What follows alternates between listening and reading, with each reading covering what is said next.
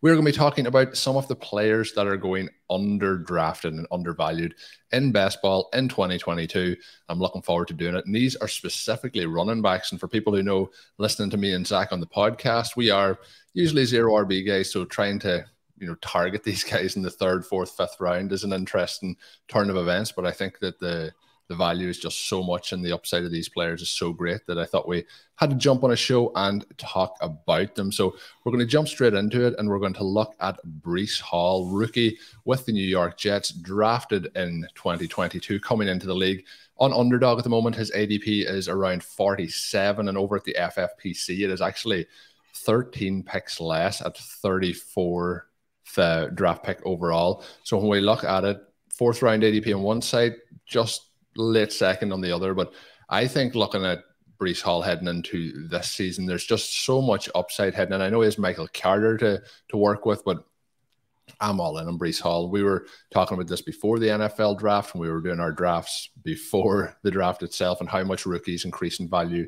as the offseason goes on after the draft, and then how much their value increases heading into the season. And I think we're going to see him continue to creep up, probably to that mid-second round as camp reports and things like that continue to arise. A little bit surprised at the difference in ADP on both sites. Obviously, underdog is 0.5 PPR, and then it's full point PPR over at the FFPC. So a little bit of a gap there in value, but how are you feeling about Breece Hall heading into the season? So for Breece Hall, I mean, he's definitely a guy who, you said you're all in on him. I was all in on him too, coming into the draft, and then he got the draft capital that we expected him to see. We knew he probably wasn't going to go in the first round, but we thought that a very early second round pick was more than likely for a player of his caliber, what he brings to the table. And then he got that capital when he went to the Jets. So everything that we thought about Breece Hall in terms of where he may go in the draft and how that may help us better value him for fantasy drafts, I think unfolded perfectly from that perspective. He's a guy who is truly a do-it-all back in terms of, rushing ability. He had over 3,900 rushing yards in college. He had 50 rushing touchdowns. And then he also has plenty of receiving upside as well. We also know that he doesn't necessarily have to come off of the field on third downs because he can serve as a pass-catching back as well. So I really do like him in terms of being a potential value for the Jets, especially in those FFPC leagues where he is going a bit higher, but it's a full PPR format. The one question that I do have with Breece Hall a little bit that I think needs to be factored in just a bit is Michael Carter. I know that he was, a fourth round draft pick last year. And Breece Hall was undoubtedly drafted to kind of replace Michael Carter a little bit, but Michael Carter was still pretty solid last year as a rookie. 147 carries, 639 yards, 4 touchdowns on the ground, 36 receptions for 325 yards on 55 targets. Very, very good pass catching work. So I do think that perhaps a little bit we need to kind of bake in the fact that Michael Carter may still see some passing down work, which could vulture some of that PPR upside that we like for Hall in those regards. But if we think that he has a chance to, still see a 60% plus opportunity share, which I think is very much on the table for him, then you're going to have him in a Jets offense that's hopefully going to see some positive regression from what was really just kind of a brutal 2021 season. Zach Wilson struggled mightily as a rookie. He had 2,300 yards, 9 touchdowns, 11 interceptions. And then the Jets as a team were 28th in total points scored per game. They were averaging 18.2. So when I think about some of these other players on the Jets offense, not even just necessarily Breece Hall, but even guys like Garrett Wilson or Elijah Moore, I think of guys who were essentially, they're coming into an offense that was kind of really bottom of the league. And if we expect even a marginal improvement for this team overall, which I do a little bit, then I think that, some of these outlooks for some of these players becomes a little bit more positive, and we hope that they can kind of return the value that we're seeking here. Hall is being drafted as the 16th running back currently overall on FFPC leagues. We have him ranked as a running back 8. I mean, that suggests a steal, right? That suggests that we're getting a high end or mid to low end, I guess, RB1 compared to where the field is drafting him, which is more of a mid RB2. So I like Hall here. I think that he has everything that we like in fantasy. dating back to the production profile in college at Iowa State. So I like him here as a value. I think that he's a very good pick, especially in those full PPR formats like we have on FFPC. And then obviously for underdog, not to speak too much longer on this, but for underdog as well, in that half PPR setting, we know that running backs have a little bit more value, even just as rushers. So to get him there in essentially the end of the third round, beginning of the fourth round, I think is a nice pick as well. Yeah, and these guys we talk about today, I think, if we're looking at, kind of a modified zero RB build, and if you are playing at underdog, for example, and you can start off with three wide receivers, and then in the fourth round potentially get Breece Hall there to be your anchor piece, and we're going to see that with the other guys we talk about here. You did a brilliant job there hitting on the kind of concerns. You have the quarterback. Does he get better? Well, he's entering his second season. If a quarterback usually makes that jump, it's often in that second season starting in the NFL. So we have Zach Wilson there. I think this team is going to be fascinating this year because a bit like the Cincinnati Bengals, and I'm not going to compare them like for like, but you have young quarterback, you have young wide receivers, you have a lot of young talent on a roster like that, and that can really change the fortunes of a roster in very, very quick time.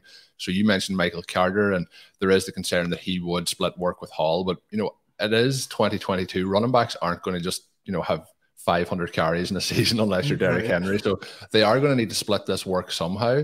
And I do think this offense is going to be better. I think a lot of people are thinking, it's the New York Jets. I think this is going to be a more explosive offense, which is going to lead to more green zone and red zone opportunities for the running backs. And I think that's going to be very good for Breece Hall. The next guy that we have on the list is Travis Etienne, and he's coming back from an injury. So he's heading into his second season, but technically hasn't really ever played it down in the NFL. Heading into last season prior to the injury, everything was, very positive for him. He had joined in there with his quarterback from college and Trevor Lawrence. There was a lot of excitement, like I'm saying with the Jets, with these young players coming in. But the situation with Urban Meyer and the Jaguars really did not work out in 2021. And Travis Etienne was joking earlier this offseason interview, if he was going to miss a season, that might have been the season to miss. So he is back, seems to be on a road to recovery. But the interesting things with him is this offense can't really get worse. You mentioned the Jets being one of the worst offenses in the league. The Jaguars were an absolute train wreck last year. So he is coming in. We should see a little bit, hopefully, of an improvement from Trevor Lawrence. He is somebody who I have thought is a generational prospect, the best probably quarterback coming in since Andrew Luck. So it didn't look that way last year, but I think things will improve this season. So we have that their whole situation. He's coming back also with an injury. So I think we're getting an injury discount here. We're getting the fact that he's playing for the Jaguars as a discount. And then when we look at injuries on this roster, James Robinson also got injured very late last season with a very serious injury. There's a chance that he won't be 100% healthy entering the season. They also did draft Snoop Connor in the draft, which, I don't think is really going to eat into Etienne's work. Pardon the almost, wordplay there.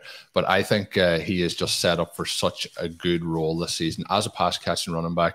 I think he can really do it all. And kind of a lot of the stuff we talked about with Hall, I think we can see Etienne fit into that mold as well. He is going an underdog in the late fourth round at pick 56, and then over at the FFPC going almost a full round earlier at the 46th pick overall, the late third round. So you mentioned the difference in positional ADP for Breece Hall versus where we have him ranked. He is going off the board at the moment at the 23rd running back.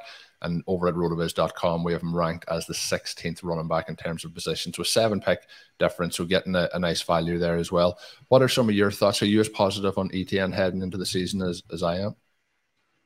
Yeah, I am. I like Etienne a lot. I believe I remember this correctly, and I could be wrong, but I think in some discussions I had with Sean last year, he kind of in some ways comped what we may be able to expect from Etienne is something similar to Alvin Kamara. It's just that guy who is a very good pass catcher. We saw that during his time at Clemson, especially over the last 2 seasons where he had 37 catches in 2019, 48 catches in 2020. And then on top of that, just very good rushing production and volume to go with that. He averaged for his career over 7 yards per carry. In 3 of his 4 seasons, he had over 200 carries. Like he's kind of a legitimate looking bell cow back. I think is probably the phrasing I would put to it. He had a 4.45 40. He had 215 pounds of weight. Like, I mean, between the production and what we saw there from him, or between the size and the production that we saw from him at Clemson, I think that Etienne was a very good value in drafts last year. And then unfortunately he had that torn ACL and he went down, and that was kind of it. But you mentioned Lawrence being that generational quarterback prospect. Like, if we truly believe that that's the case, then I think that Etienne is a tremendous value. I think Lawrence himself could be a tremendous value. Like, he was not good last year. Everything that could go wrong for the Jaguars went wrong in 2021. And then some things went wrong after that. It was literally just like, it was literally one of the worst possible scenarios you probably could have ever had for a couple of essentially star players, we hope star players, entering their first year in the league, just with the Etienne injury. And then also Lawrence just trying to navigate his way through a very defunct Jaguars organization and coaching staff, with Urban Meyer, of course, at the top of that to lead things off. They were last in points per game. Lawrence was another rookie, 12 touchdowns, 17 interceptions, 3,600 yards. So again, if we're talking about players who we think are being discounted because of previously bad situations, because of a previously bad season, in the same way I kind of plugged Zach Wilson in the Jets offense, I think you have to apply the same rules of logic to this Jaguars offense with Trevor Lawrence coming in. Like, if he's that truly generational prospect, we could be looking at a guy who is probably being drafted far below what he may actually end up returning in terms of fantasy points by the time the 2022 season has come to an end. And if we know that Etienne is going to be a part of that, potentially a big part of it, as you mentioned, James Robinson with the torn Achilles late in the season, I think that Etienne is probably going to slide into a very significant work share early. And then if he shines, I mean, maybe he just kind of holds on to that, even if James Robinson, eventually does return. Maybe Etienne is just so good early on that they have no choice but to really only take him off the field on downs where he needs a breather or something of that nature. So Etienne, I think, is a really, really good value here. Like you said, currently the RB23 on FFPC leagues. I think he's, kind of that slam dunk pick this year that we hoped he was going to be last year. Now we just need to hope he stays healthy. Yeah, no, I feel the same way. And when we look through then some of the players going around the range, so I mentioned, we talked about Breece Hall. Breece Hall is going in the likes of Cam Akers, David Montgomery, Antonio Gibson, Ezekiel Elliott, Josh Jacobs. They're the running backs going between Breece Hall, Travis Etienne, and then who we're going to talk about next to is JK Dobbins. But when we look through those options and we're looking at the running backs that are available there, anyone familiar with our content, with RotoViz content, RotoViz Radio Podcast, we do like to go for those younger players and try and see the upside, what could come with their career. So the same as Breece Hall going in there, and the same as JK Dobbins, who we'll touch in a minute, or Travis Etienne, the upside of the youth element of it. So we know what David Montgomery is. We kind of, at this point, there's still a little bit of a chance we don't know what Antonio Gibson is, but it hasn't been what we probably hoped maybe 2 or 3 years ago. But, there's a lot of players in there like Josh Jacobs, Ezekiel Elliott, that you want to be taking these younger guys over as well. Yeah, and I think, too, if we just walk real quickly through those guys who you mentioned, we can probably tell ourselves something that's truly negative about drafting into our teams that I think is harder to tell ourselves about Etienne. So we go to David Montgomery, potentially a horrible offense, also, getting older relative to Etienne. He's been in the league for, I think this is his 4th or 5th season now. So David Montgomery has that going against him. Antonio Gibson, as much as I like him, the Commanders, they did draft a running back in the 3rd round who I think could potentially eat into some of his green zone work, his short yard situations. Ron Rivera has kind of already suggested as much, that he's looking to do kind of a Jonathan Stewart, D'Angelo Williams thing from back in the day. Ezekiel Elliott, I think Tony Pollard is just kind of waiting around to get his opportunity to potentially take over as maybe even that early down back. And then I think that Tony Pollard also has a pass catching upside that we saw last season. I think that may grow again in 2022. Josh Jacobs, the Raiders chose to not extend him on his 5th-year option, so he's a potential free agent heading into next season, assuming that they don't re-sign him before free agency hits. That's not great. Maybe they try to test out some of their backs. They did draft Zamir White out of Georgia, who I think could eventually work his way into some touches as well. And then you get down there to Etienne. where you're just kind of like, okay, like what's the situation here? James Robinson behind him injured, Snoop Connor, 5th round running back. Oh, and by the way, Etienne doesn't just run well, he catches the ball well, and he could catch a lot. Also, he could get a lot of catches on a Jaguars team that's still trailing by a lot. That's playing in a lot of garbage time and simply needs to throw, which I think needs to be factored into his receiving upside also. Not only is he a good receiving back, but he could be a good receiving back on a team that's still relatively bad. It's not like they didn't just pick 1st overall a month ago. Yeah, no, that's 100%. And the other thing, again, we can do that with Hall and Etienne, is the kind of the Andre Swift workload that we've seen last year, where the Lions were losing every single week, but Hawkinson and particularly Swift were getting the fourth quarter was just a gold zone for them in terms of PPR. So that is something really to factor in, particularly in full PPR, but even in those half-point PPR leagues like Underdog as well. The last player I want to talk about, and this is somebody who's really on the line for me. I think that he is a value. You think that there may be some questions, and you've done some very interesting work over at NBC Sports Edge this week, looking at rushing quarterbacks and the effect that they have on their running backs. That is JK Dobbins, who is going as at ADP of 51 on Underdog. That's in the 4th round, and then 42 over at the FFPC, kind of the mid-3rd round for him. So what are some of your thoughts? I'm very, very high, I'll openly admit, on JK Dobbins heading into the season, but the piece that you did this week provided some food for thought. Yeah, so the piece I did over on NBC Sports Edge took a look at high-volume rushing quarterbacks and the effects that they have on the running backs that they play with. I used data actually from the RotoViz screener dating back to 2000 when the screener starts, and I went through and I looked at quarterbacks who had a minimum of 12 games played in any season, a minimum of 14 pass attempts per game, which for those who don't know, a quarterback to be considered as a qualifier for passing statistics needs to average 14 pass attempts per game. That's the reason for that.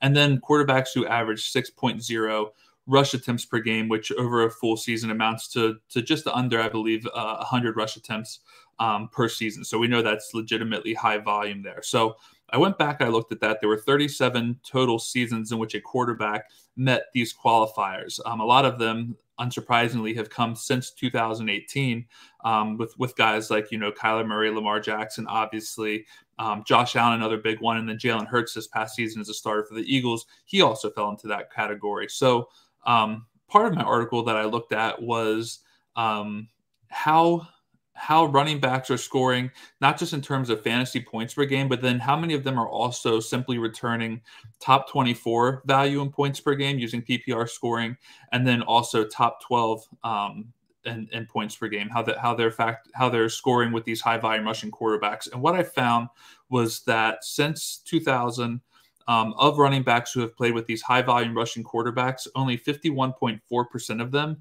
have turned in a top 24 points per game season. And then only 24.3% of them have turned in a top 12, an RB1 season in terms of points per game. So when we're looking at that, and then when we're looking at someone like JK Dobbins, who's currently going around running back 21 on FFPC, I think there's some thought that people are drafting him hoping that he's kind of a value, that they're drafting him hoping that, he's a guy who the market is incorrect on, and they're hoping that what they'll end up actually getting isn't a guy who's producing as this low-end RB2 that he's being drafted as. They're going to hope that he's being drafted, or that he's going to return value more so as a maybe a low-end RB1 or better. In this Baltimore Ravens offense that we expect to be very high in overall rush rate. They'll probably lead the league in rush rate again, especially after they trade away Marquise Brown and didn't draft a wide receiver. They brought in a couple of undrafted free agents who will probably periodically see the field. But in all, I think this Ravens offense is going to be a high volume rushing attack. So I think we kind of maybe are going to be set up to be tricked into thinking that Dobbins is being underrated by the market as a low end RB2. And that there's a possibility based on these numbers dating back over the last, 22 seasons that it may not necessarily be on the table for a guy like Dobbins to be that sneaky RB1 that we hope we're stealing a little bit later in our draft. So definitely, head on over and check out the rest of my article. Like I said, it's on NBC Sports Edge. I'll actually be doing another article next week where we look at running or wide receivers and tight ends and how running quarterbacks are affecting them. But I thought it was an interesting find when we see that almost half of the running backs being drafted with these high volume rushing quarterbacks aren't even giving us top 24 seasons in terms of points per game. So Dobbins may be a value, but we have some historical data that suggests it may not be as great as we want it to be. Yeah, it was very interesting to read through it. I would recommend the listeners check that out. But I'm still going to be drafting JK Dobbins. In terms of positional ADP, where he's going at the moment is RB21. RotoViz.com rankings have him at number 11 at running back position. So that is 10 of a difference, which I think even if you go in and you draft him and he's like, you know, a mid RB2 and, you know, finishes as RB16, we're still in a pretty good spot there. But very, very interesting stuff to read from Zach. Yeah, and I think too, like, you know, we shouldn't overlook what J.K. Dobbins did as a rookie, because if running back like this in this offense, playing with a quarterback like this, is to succeed, you're going to expect that he's going to succeed somewhat on efficiency. And J.K. Dobbins had a very efficient rookie season when he finally had a chance to play. He was 37th in total opportunities. He was 33rd in rush attempts, 51st in targets. But then we see that he was first in yards per carry. I think it was something crazy like 6.0 yards per carry. That'll come down, but he was still efficient and could be efficient again this upcoming season. And then even though he was 33rd in carries, he was 16th in rush yards. He was 16th in total touchdowns, and he was actually 7th in fantasy points over expectation per game. So the upside to Dobbins, I would say, is we know he was highly efficient in his rookie season with Lamar Jackson. We kind of think that maybe there's a possibility that efficiency is somewhat sustainable, where he can still give us a RB1 season. Which I think needs to also be talked about. I know that my article lays out what I think is some pretty good data on why we maybe shouldn't be as high on him. But I think also if you just break down his 2020 season as a rookie, the efficiency that we see from him is also enough to suggest that where we have him ranked on RotoViz as running back 11 is very much within his range of outcomes as well. I think it's a very wide range when I compare everything that I found in my article to what he did last season or in 2020 as a rookie. Yeah, and I think, again, fitting in with Breece Hall and Travis Etienne, the youth of the player, even though he was injured last season, I think that injury discount is built into his current ADP. But yeah, I think I always said that 2021, when he was drafted in 2020. I always said 2021 was going to be when he would get his, you know, real breakout. Obviously, that didn't happen because he was injured, but let's go for 2022. But that's going to wrap up us talking about those players who I think are extreme values. We're on the fence about JK Dobbins. I think I'm on one side of the fence and Zach might be on the other, but let us know what you think of that.